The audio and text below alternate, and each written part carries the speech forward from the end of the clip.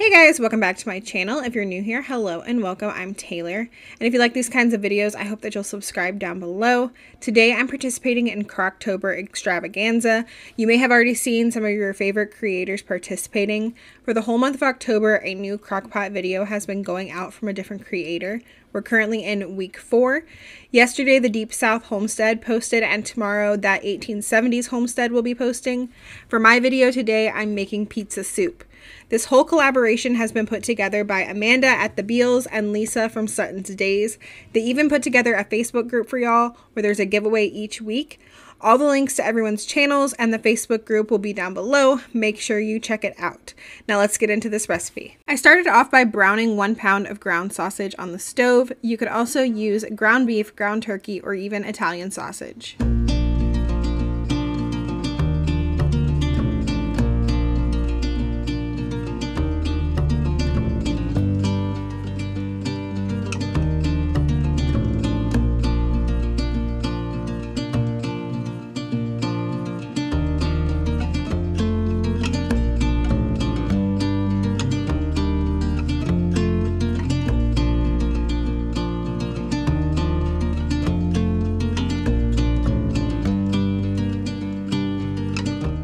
While the meat was cooking, I added my other ingredients to my crock pot. The full recipe will be listed out down below for you guys. So to my crock pot, I added 1 24-ounce jar of marinara sauce. This was homemade sauce, but you could also use your favorite store-bought sauce. And then I filled that jar with about 1 cup of water and added that to my crock pot. Then I added 2 cups of beef broth, 1 cup of pepperoni that I had cut in half, and about half a cup of diced pepper. I used some diced up mini sweet peppers because that's what I had on hand and I wanted to use them up, but some green pepper would be good too. You could also add in some diced onion, but my marinara sauce already had onion in it. For seasonings, I added in half a teaspoon of garlic powder, 1 teaspoon of basil, and 1 teaspoon of oregano.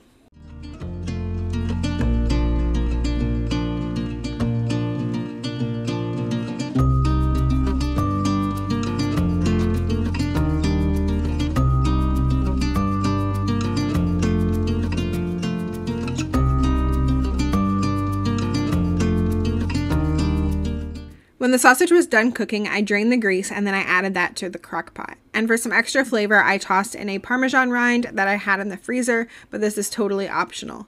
Then I covered this and cooked it on low for 4 to 6 hours.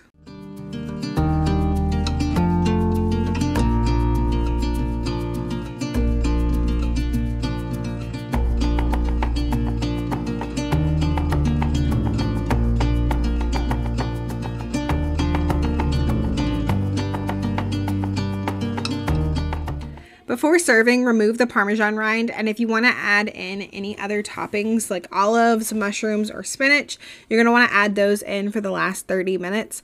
My family unfortunately doesn't like any of those things, and I wanted olives in it, so I just put olives only in my bowl. I thought some bread would be good with the soup, so I baked some Italian bread. To the bowl of my mixer, I added in 1 1/3 cups of warm water and 1 tablespoon of brown sugar. I stirred that around, and then I added in 2 1/4 teaspoons of yeast, and I let that proof for about 5 minutes until it was foamy.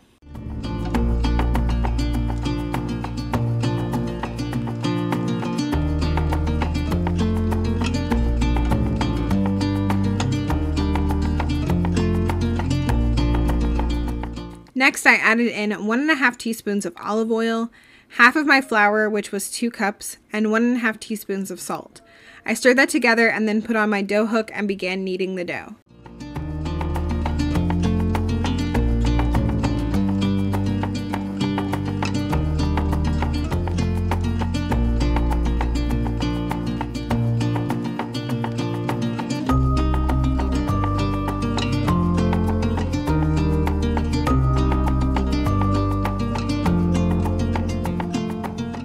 I slowly added in more flour until the dough no longer stuck to the sides of the bowl. I usually add close to another 2 cups of flour. This day I only needed to add about 1 1/2 cups more for a total of 3 1/2 cups of flour. Once all the flour was added, I let the mixer knead it for a couple of minutes.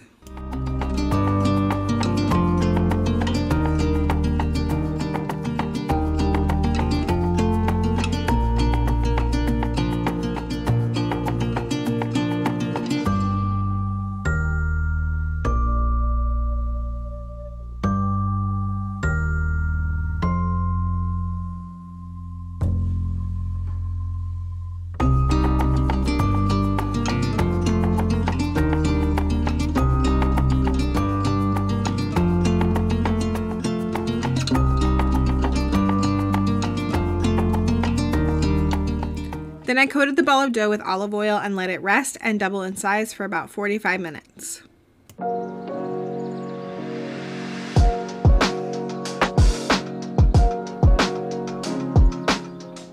After doubling in size, I divided the dough into 2 equal pieces to form 2 loaves, which I placed on my loaf pan. You can also just place them on a baking sheet.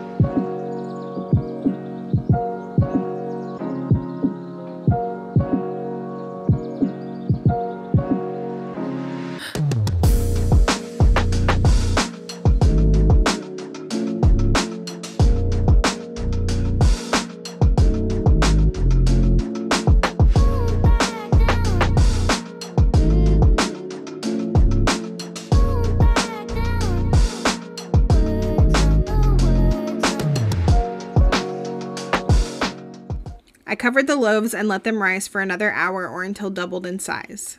When ready to bake, I preheated my oven to 375 degrees and I mixed together an egg wash with 1 tablespoon of water and 1 egg.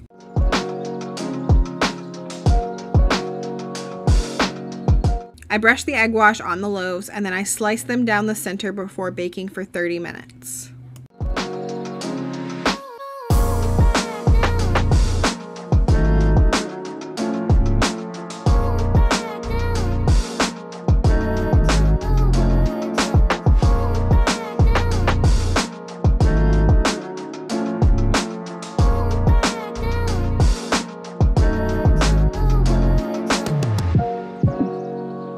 I like to bake this bread with a pan of water on the rack beneath it because it helps get a nice crust.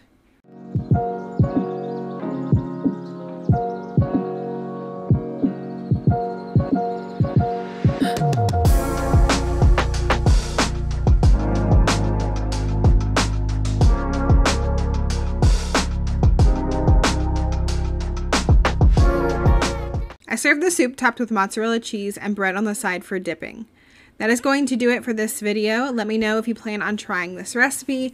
Don't forget to subscribe if you haven't already, and don't forget to join the Crocktober Facebook group where we're sharing tips, tricks, and recipes and giveaways. Thanks for watching, and I'll see y'all in the next one. Bye!